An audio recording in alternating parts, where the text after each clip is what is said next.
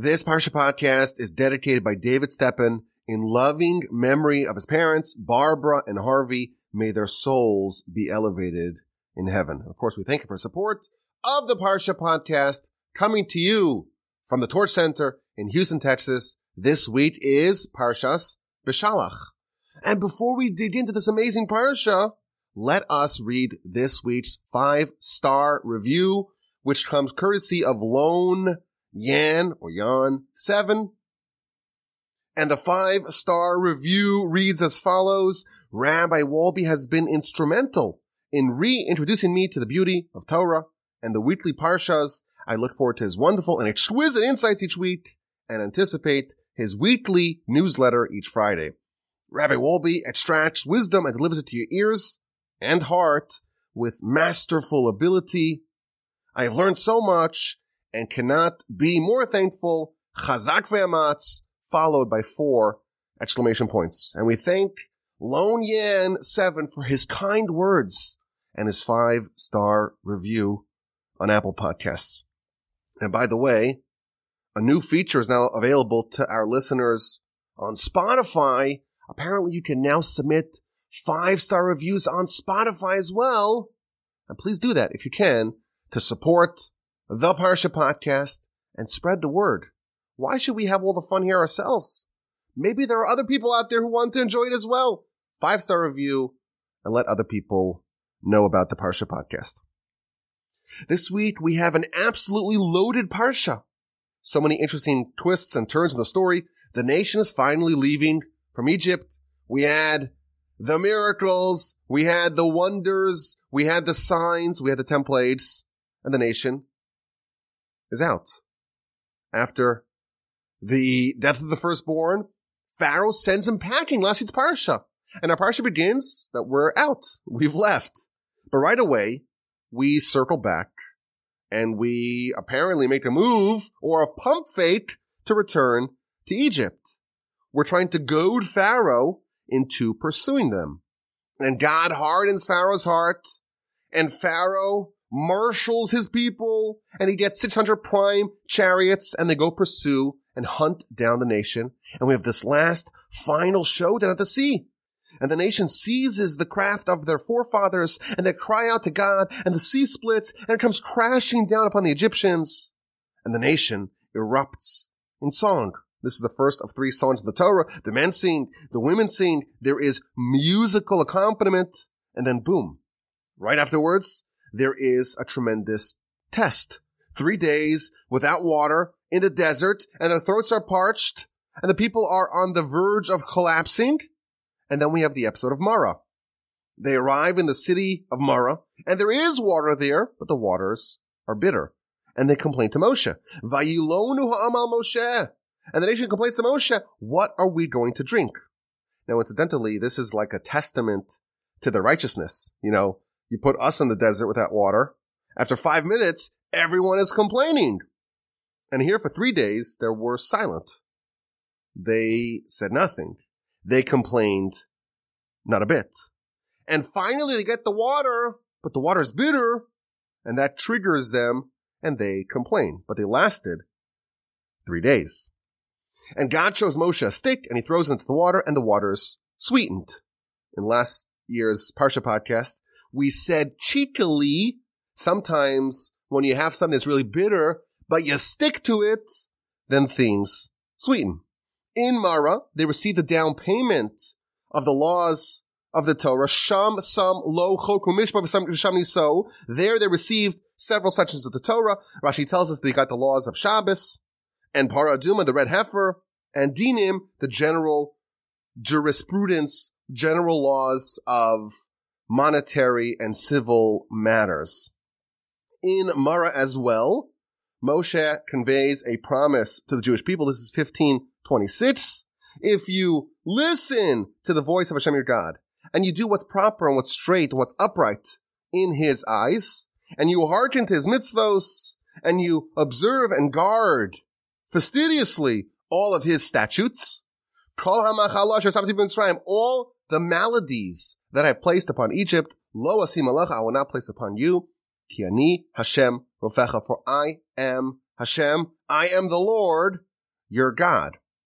This is a very specific blessing that you won't have any of the maladies of Egypt. Now, the Ibn Ezra, one of the great commentators of the Torah, says a very interesting idea. He says that what happened in Marah was an exact opposite of what happened at the first of the 10 plagues. The first of the 10 plagues, the sweet waters were turned into blood. They were made undrinkable. Here, we have the opposite. Undrinkable bitter waters is made sweet. And this is God signaling to Jewish people that I will do exactly the opposite of what I did to Egypt. In Egypt, I took their good stuff, made it bad, and I'm your doctor. I'm going to take all your problems, and I'm going to make them good. And the Parsha continues with challenge after challenge, upheaval after upheaval, where the nation is settling into their life now in the wilderness. They run out of matzah, and they get the manna, and they get the quail, and they learn about faith. You only have food for today. For tomorrow, you have to rely on God. And they learn about Shabbos. You don't go collect it on Shabbos, you get a double portion on Friday. And then we have the two malcontents, Dathan and Abiram. They violate the prohibition and they keep the leftovers. And then some manna is placed in a vial. Put in a vial to remember for eternity that the Almighty provides sustenance to those that He loves. Chapter 17 tells us about the arrival in the wilderness of Sin. And that's the name of the city, not the English word for transgression. They arrive in the wilderness of Sin, and guess what? Again, there's no water to drink. And Moshe is told to strike a rock, this time correctly, and it emits water for the whole nation. That rock, that stone, became a well that accompanied them for the next 40 years until the death of Miriam. When Miriam passes, the well dries up. And again, Moshe hits the rock. This time, he should have spoken to it, and he was punished as a result of striking it by being disallowed to enter the land. And finally, the Parsha is capped off by the war with Amalek. Amalek, the grandson of Esav, the nation that is the arch nemesis of our people. They launch an unprovoked attack against the Israelites, and Moshe nominates Joshua to wage war against Amalek tomorrow. Vayomer Moshe el Yehoshua. Moshe said to Joshua, to Yehoshua, Bechar lanu anashim, go select some men and go make war with Amalek tomorrow. I'm going to go on top of the mountain. I'll have Aaron on my right side. I'll have Hur on my left side. I'll lift up my hands. I'll engage in the war on the higher spheres. And you, with the men that you nominate, you engage in the physical conflict and go contend with Amalek. Moshe ascends the mountain. He's flanked by Aaron and his nephew Hur, and lift his hands up. And when his hands are up, the Jews are winning. And when they lapse, we falter. And indeed, Joshua is successful in weakening Amalek. And the Parsha ends with an instruction to never yield in this battle. God says to Moshe, write this as a remembrance in a book and place it in the ears of Joshua, that I will surely eradicate the memory of Amalek from underneath the sky, from underneath the heaven. And the final verse of the Parsha, Vayomer, and he said, for the hand is on the throne of God. God's making a promise, so to speak, that he will engage in a war of God against Amalek from generation to generation. Rashi tells us that the throne of God is not complete so long as the nation of Amalek is still around. The nation of Amalek represents a challenge, a mutiny against God, and so long as they are present, the throne of God, so to speak, is incomplete. That is the conclusion of the Parsha, and of course it's a roller coaster. It goes from one thing to another thing in rapid fire succession. And in this week's Parsha Podcast, I want to share a theme that I think appears all over the Parsha. It's an idea that I think reveals how to avoid the most common blind spot in any grand pursuit of change. Now, in the Parsha Podcast, you know this. Change is a subject that we're obsessed with because it is why we exist. Our human listeners, and I know some of y'all like to listen with your pets, But the humans, we're the unique species in that we have the capacity to have moral change. That's why we have Torah. Torah is the tool to use to become better people. That's why we have the Yetzer Hara, the evil inclination. That provides tests. And it also provides the opportunity to become terrible, awful people. And that's why humanity is so diverse, because we can choose for the better and for the worse. And there is a distribution of righteousness amongst the nation. You have some people that are very righteous and others are very wicked. And the Torah, of course, encourages us to change for the better. It's the prescription to take a flawed human and turn this human into an angel. And this Parsha, really the whole book so far, maybe the whole book of Exodus, maybe the whole Torah, is about change. The nation is changing drastically. There is stark change happening to our people. Just a few parshas ago, they were helpless, pitiful slaves. Moshe comes and says, I have a solution. We're going to save you. And they couldn't even hear what he had to say due to shortness of breath and harsh labor. And where are they now? Now, they're on the fast track to Sinai. They're going to become the chosen nation, the people of God, about to get the Torah. This is the sharpest and starkest transformation of any people in all of history. And when we see a theme that repeats itself over and over again in the story of change of the Jewish people, it should grab our attention, and we should start taking copious notes to figure out what is actually happening over here. So let's begin with a basic question. Where do you start? You start at the very first verse of the Parsha. Vayi Beshalach Paro Sa'am. It was when Pharaoh sent the nation. And then it tells us the route that they took. And God did not lead them through the land of the Philistines because it was so close. If you look at a map and you map out, the modern state of Israel, it doesn't have the exact same dimensions and borders as the biblical state of Israel, but it's the same general region. And you look at Egypt and you try to figure out, what is the shortest route, a straight line between these two. It would go through the land of the ancient Philistines. No relation with the modern Palestinians. Absolutely different people. But God says, I'm not going to lead you through the land of the Philistines because that's close. That makes sense. We would say, well, which path should you take? The closer one. God says, no, we're not going to do it like that. Why? Because God said, maybe the nation will have a change in heart when they see war and they're going to go and want to return to Egypt. So the very beginning of our Parsha, it's kind of a strange, perplexing idea. God led them on a circuitous route because of the concern that they're going to want to go back to Egypt. Now, this is a shocking thing. Last week, we talked about how 80% of the Jewish people didn't want to leave. And only 20% actually merited to participate in the Exodus. And the people that are around today, Parshas Beshalach, these are the 20%. These are the 20% who want to leave. Nevertheless, there is a concern that maybe they're going to regret their decision when they see some adversity, and they're going to seek refuge back in Pharaoh's warm embrace. Don't make it easy for them to go back home. Don't go through the land of the Philistines. Let's complicate matters a little bit. It's kind of an interesting idea. It's an interesting way to start the Parsha. Now, the solution of where, in fact, to go, how to approach this journey, it seems to be a bit contradictory. God's concerned, maybe they're going to want to go back to Egypt, and therefore he wants to make it hard to reunite with the Egyptians. Let's not make it easy for these two to meet. And then a few verses later, this is chapter 14, verse 2, 3, 4.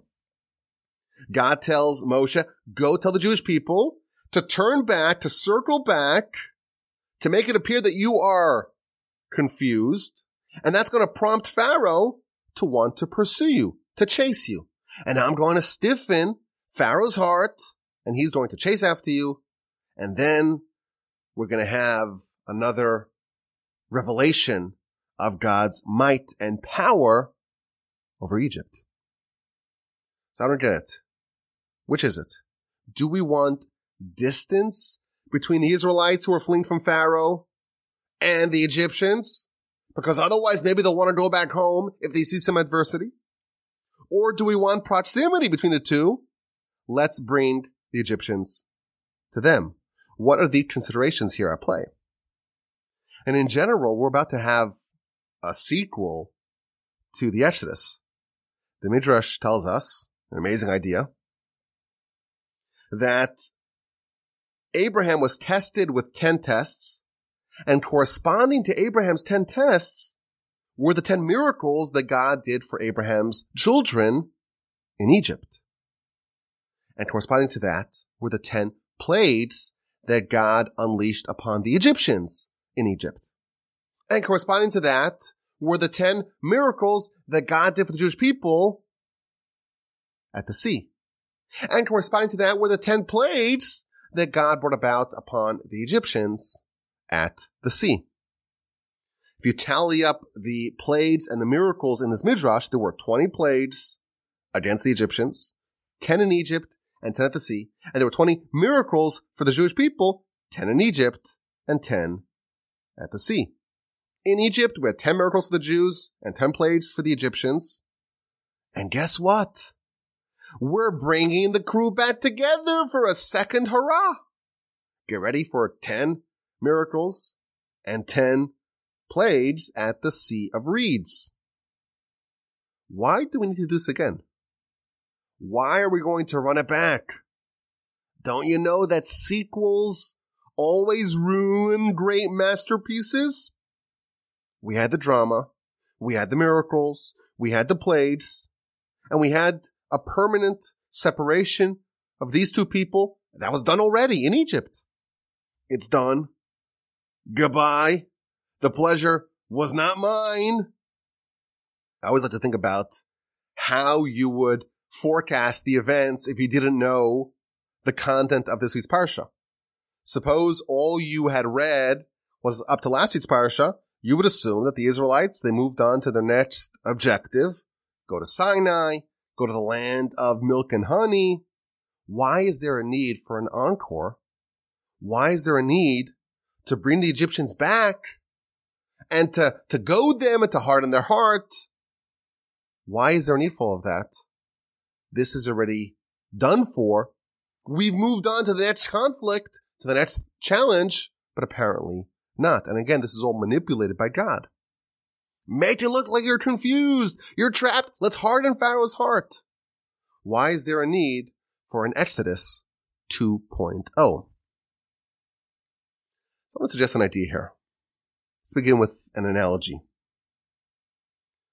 There's an amazing teaching in the Talmud, in the book of Kedushin, page 40a. Some really deep psychology here. Amar Rav Huna. Rav Huna said, once a person transgresses, violates a commandment of God, and then they repeat it, it becomes as if it is permitted to that person. The Torah tells us all the things that we cannot do because God says he can't do it. It's a transgression against the will of God. It's a violation of the will of God. But what if someone does it? Says Rav Huna, the Talmud, Kedushin, 40a, on the bottom. Says Rav Huna, once you do it once, you violate the will of God once, and then you repeat it, you violate the will of God twice in the same area, it changes your perception of that thing. It becomes as if it is permitted. What he's telling us is, you do a mistake once, you violate the will of God once, you make a sin once, you transgress once. Once is an aberration.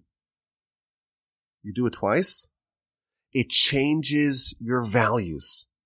You treat the transgression differently. Now it becomes as if it is permitted.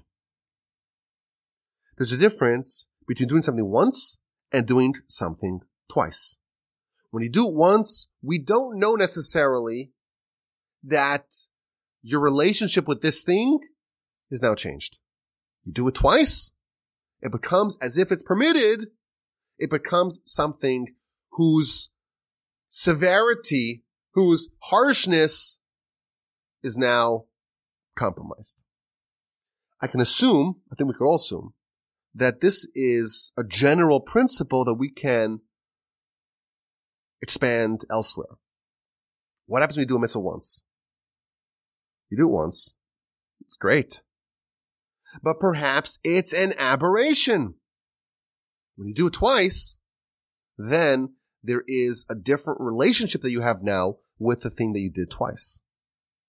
Now, perhaps the theory is that you do something once, everyone likes the experiment, there is novelty, you get enchanted. You can remain the same person, but you were just curious. You wanted a new experience, either good or bad, but you remain the same. You wanted to experiment, you tried something new, you did it once. But when you choose to experiment a second time, that's not an experiment anymore. That means that you have now made a decision that this is the thing that you want to do. So that's the analogy that I want to use, the framework I want to use to understand what's happening over here in the Exodus 2.0. Perhaps we can expand this idea to the broader question of change. Perhaps change is only possible when it happens twice. When the life-changing event, deed, behavior, choice, when it happens, not once, but it happens twice. The first time, well, that's almost like an inspiration. But that can be an aberration. When you do it a second time, that makes that inspiration, it makes it stick. Even after there's a life-changing choice, and even if you would assume that now there's permanent change, but the prior identity lingers a little bit longer than anyone anticipates. So suppose you're an Egyptian. You're an Egyptian. Your family has lived in Egypt for more than 200 years. That's much longer than most of our families have been in our respective countries. You feel like an Egyptian. You behave like an Egyptian. You're a patriotic Egyptian. Yeah, maybe you know that you have some ancient pedigree. You came from Abraham, Isaac, and Jacob. Sure. But so what? That's not who you are. And then you're in Egypt and you witness 10 nature-defying miracles and you were convinced. You choose to leave. You make a life-changing choice. I'm out of here. I'm going back to where I truly come from. I'm going back to the land where Abraham lived, the land flowing with milk and honey. I'm in. I sign up. I'm committed to the cause. I am part of this Abrahamic destiny and legacy. You make a choice to leave. You're part of the 20%. Nevertheless, we're not sure that you are in fact a different person. The change that you made can be perhaps superficial. It's skin deep. As soon as something upsets the apple cart, as soon as you go to the land of the Philistines, you see some conflict, you see some adversity, the reversion to the mean happens very fast. But you left! You walked away! So what? That happened once. Maybe that was some weird phase that you went through. It was an out-of-character decision. It was an anomaly. Doing something once doesn't create permanent change. But when you do something twice, that indicates a real change and the adoption of a new identity. After the first Exodus, there was still a concern that the Jews still identified as Egyptians, and they would run home to the assumed safety and comfort of what they're familiar with when they encounter some adversity. The change was not quite permanent. To make the change real and permanent and unshakable, God manipulates the events. He chose to run it back, to do it all again, to repeat the Exodus experience. 10 more miracles, 10 more plagues. When the Exodus was done a second time, it ensured that the Jews will permanently be severed from their Egyptian identities. In fact, that's actually the stated goal of the splitting of the sea and the concomitant miracles. Chapter 14, verse 13. Moshe tells the nation, don't be scared. Stand up and watch and witness the salvation of God that he's going to do for you today. Because the way you see Egypt today, you're never going to see them like this again forever. We are now permanently treating the problem, the condition that you had. We're getting rid of this nemesis forever. In last week's Parsha, the Jews left Egypt. But the change was not quite complete and permanent. There was a great risk that the Jews would reverse course and revert back to being patriotic Egyptians. Perhaps we can say that some elements of affiliation, of allegiance to Egypt still lingered within them. You took the Jews out of Egypt, but you didn't quite take all of Egypt out of the Jews. And there was a need for Exodus, the sequel, to permanently purge any remnants of Egyptian affiliation from within them. The Exodus, the first one, that was a choice to leave and become part of this fledgling, nascent nation, trusting God, Moshe at its helm. But that was still an experiment. We cannot be certain quite yet that it is in fact a new people with a new identity who have walked away completely from who they were previously. Now, in Exodus, the sequel, you're never going to see Egypt again. You are a new person. Perhaps we can even speculate. That's why the Torah emphasizes that Moshe took the bones of Joseph. In Hebrew, the word for bones and the word for essence is the same word. Just like we say, you feel something in your bones. It's in your essence. Joseph was someone who had tenacious faith in God in his bones. It wasn't skin deep. It was so deep rooted that decades of distance from his family in the cesspool of Egypt could not shake Joseph off his game. Our Parsha is all about emulating Joseph. Not just Joseph, Joseph's bones. To take what you accomplished in last week's Parsha, in the first version of the Exodus, and moving it to your bones. And indeed, it happened. With the wiping out of Egypt at the sea, the nation erupted into song. What's happening over here? There was a spontaneous eruption of song, and that is a window into the emotional and psychological state of the Jewish people. When they left Egypt, there were 10 amazing miracles. But the nation did not erupt in song in Exodus version 1. On their emotional level, in their psyche, in their bones, there was still some lingering force of servitude for the Egyptians. The idea of screaming in emotional ecstasy, that was not quite feasible yet. And now that they ran it back, and they had the second Exodus, the faith and the transformation and the new identity had penetrated their bones, and they broke out into spontaneous song.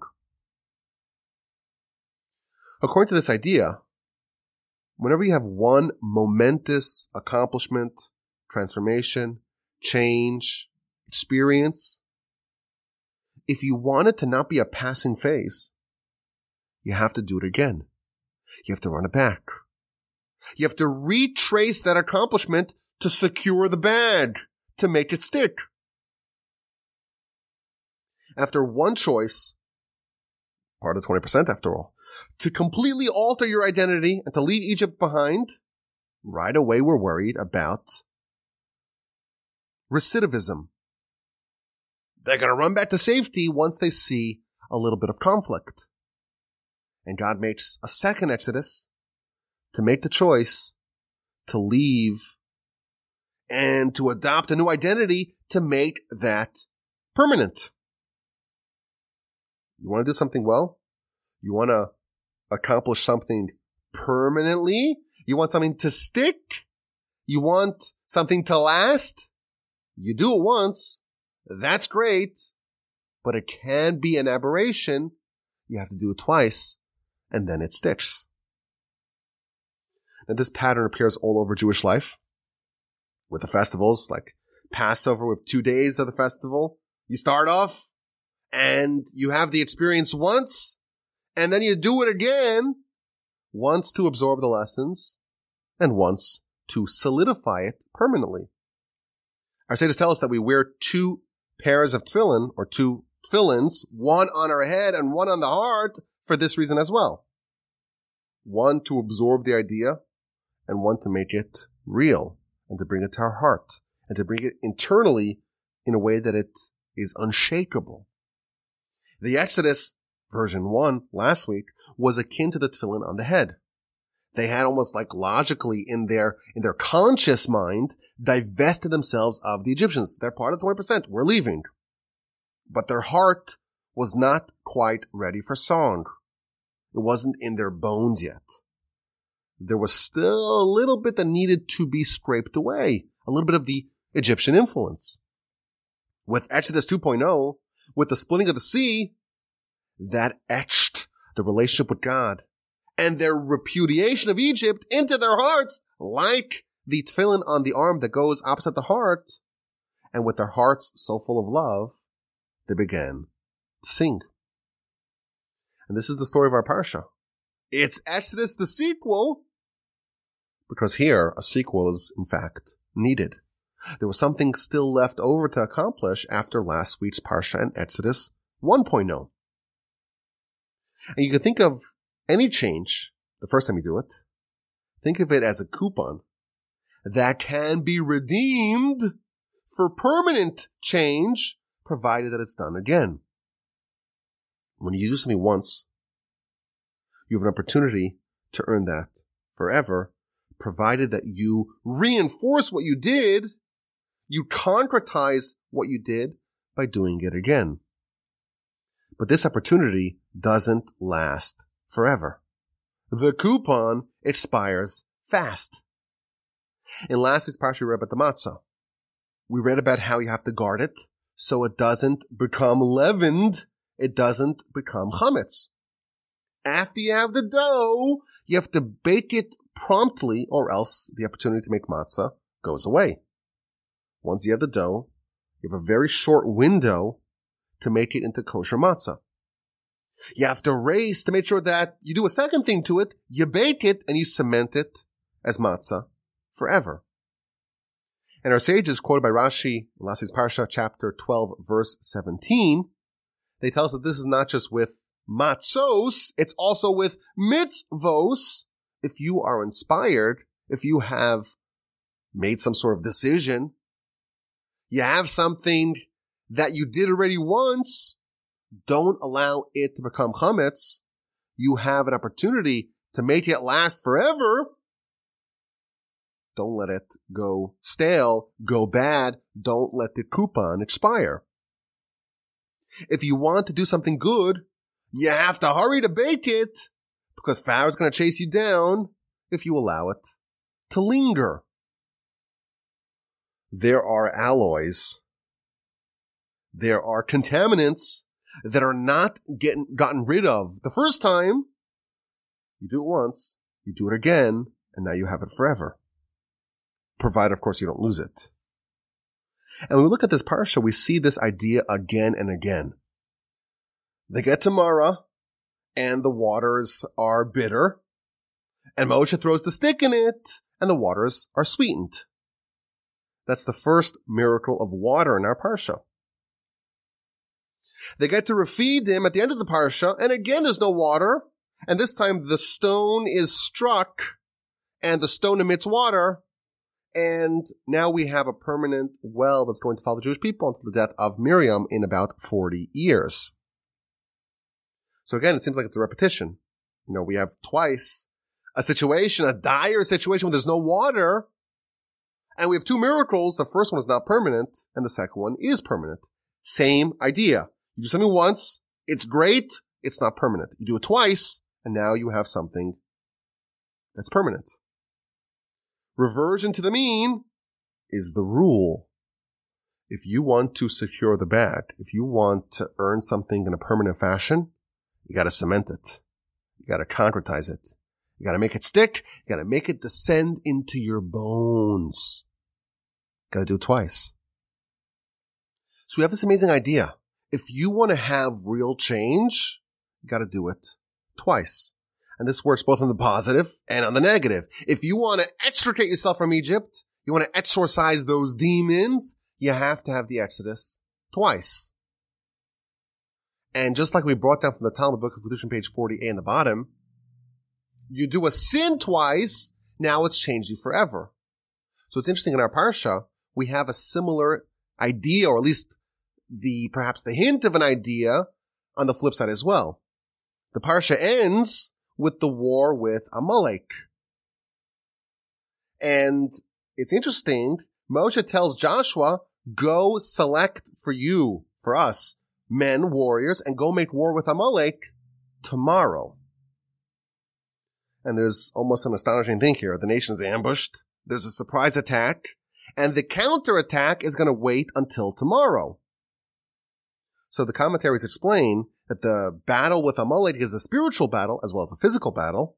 And the way to win over the enemy is to delay until tomorrow. Just like we have this idea, you do a good thing once, you have a coupon that's swiftly expiring to be able to use it to do it again and to earn it permanently. Similarly, on the flip side, you have an attack against you. You have an incursion by the enemy. There is a risk if you do it twice. If you reinforce that sin twice, maybe that will permanently change you. So what does Moshe tell Joshua to do? Go wait until tomorrow. Delay until tomorrow. Allow the enemy to weaken. You don't have to encounter it again today. Perhaps we can even say that there's like a two-sided conflict with Amalek, and the whole battle's about tomorrow. You want to delay them until tomorrow when they win. Amalek wins. You're worried that you're going to have permanent change if you do it twice. Wait until tomorrow. Let the force, so to speak, of the negative coupon expire. And they want you to delay until tomorrow. They want you to procrastinate, to lose the momentum. Do the Exodus once. Great. Don't do it twice. Have the miracle of the water once. Don't do it twice. Do the mitzvah once, but allow the inspiration to expire. Wait until tomorrow. That is what they want. I think this is an amazing idea. A new framework for change. There is like a two-tiered system. You have to start off by getting something into your world, into your environment, and that is the first time you do it. And then you have to reinforce it and make it yours, earn it as a permanent change. Doing something once is very nice. It's very nice. Every good thing is encouraged and it is beautiful. But it's not permanent change. You chose to leave Egypt. There is a very real chance that absent a second Exodus, you're going to revert back. The first change is also a steadily dissipating opportunity to earn that permanent change, and therefore right away, we left, and now it's time to go back for a second Exodus, for 10 more miracles, for 10 more plagues, to finally eliminate this villain. You do something once, it's still considered like dough. You have to bake it in order to make sure that it becomes matzah, and it permanently changes to make something that resonates in your bones, that makes you sing, that changes you forever. You got to do it twice. Okay, let's get this week's exquisite insight. This is courtesy of Rabbeinu Bechaya at the end of the Parsha.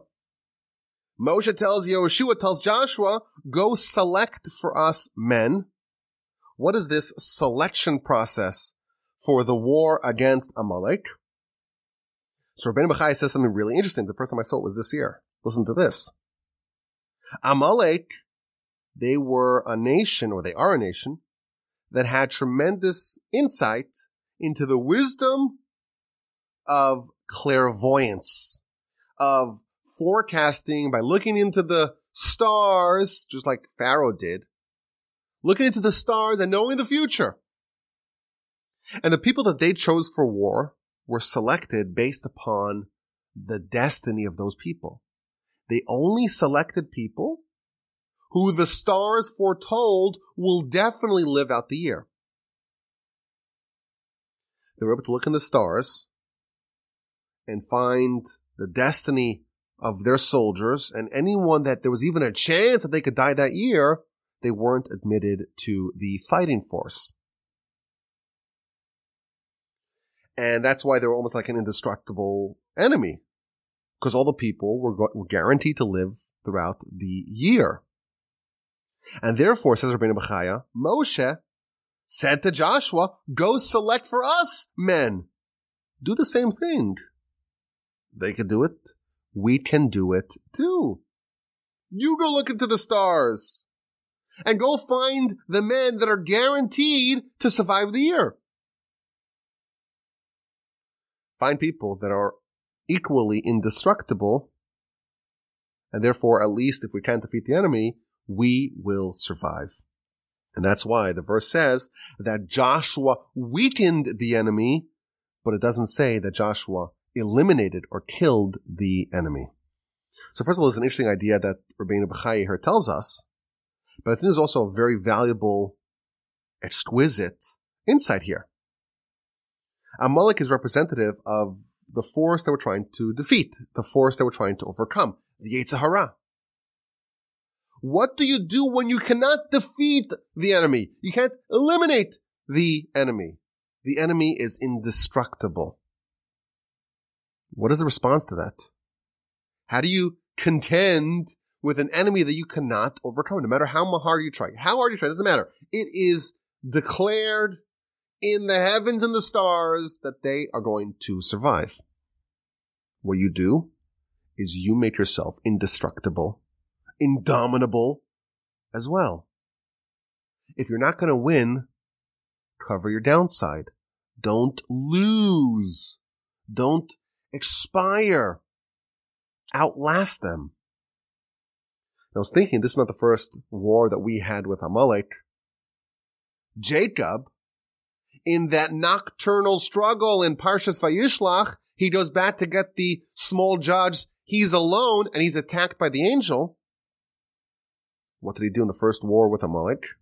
He couldn't defeat the angel, but he made sure that the angel wouldn't defeat him as well. It's not your job to defeat the enemy. Stay alive. Stay in the struggle. Don't expire. And that is the way to deal with enemies that we cannot eliminate. I think it's a very valuable framework. It's an exquisite insight. I hope you enjoyed. Thank you so much for listening to this week's Parsha Podcast from the Torch Center in Houston, Texas. I hope you have a fabulous rest of your day, a splendid rest of your week, and an incredible, sensational, terrific, wonderful, and spectacular Shabbos upcoming. And please, with the help of the Almighty, we'll talk again next week. My email address is rabbiwalby@gmail.com.